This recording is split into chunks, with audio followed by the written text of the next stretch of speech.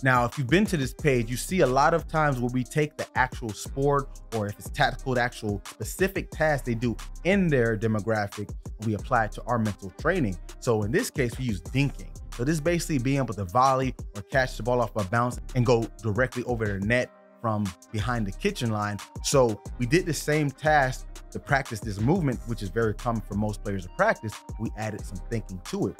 So we started simply doing some peripheral work where there's a screen to the left or the right of her, and she has to call out the color that flashes on the screen while still keeping her visual on the dinking part. So she's keeping her eye on the ball, doing the dinking motion, but still seeing out of peripheral what color is coming up and making that call out. So she has to be focused on two different tasks, but still be going on the regular motor skill that's relevant to her sport.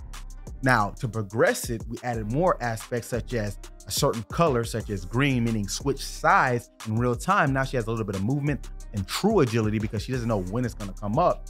And then we added even more by having her call out words, either by whatever the color is. Red starts with R, so you say an R word. Green starts with G, you say a G word, and so forth. Or we let her do free word depending on the cue. But the point was to give her more stimuli while actually doing the sport-specific task dinking, and then be able to keep that going.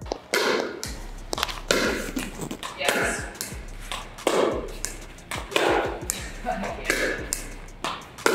Red, ball, shoe. There we go. Light,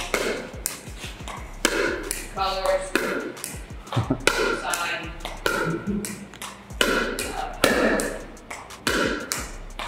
choose.